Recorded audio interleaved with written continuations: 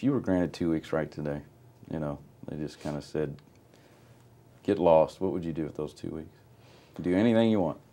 Take anyone you want with or without you. I'd love to take my daughter and my mother and go, you know, just travel the world. My daughter wants to go to England, and I'd love to go to Australia, New Zealand, and you know, I'd love to. Even though I've been to Japan and I've been to Hong Kong, and I loved going to those other cultures and meeting other people, and you know, yeah, I'd love to be able to travel and see the world. That's awesome. Where would you go first? Do you have any particular? I'd probably let my daughter choose, and she wants to go to England, so that's probably where we would go first. Paris, you know. If someone asked you, what does PJ Cooksey stand for, what would you tell them?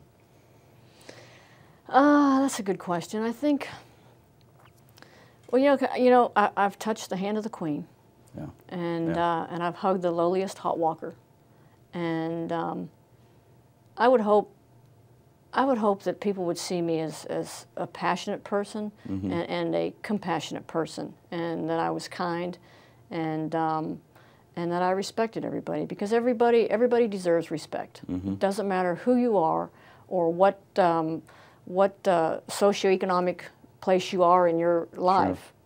Everybody still deserves respect. And I just hope that people would know that I respected them.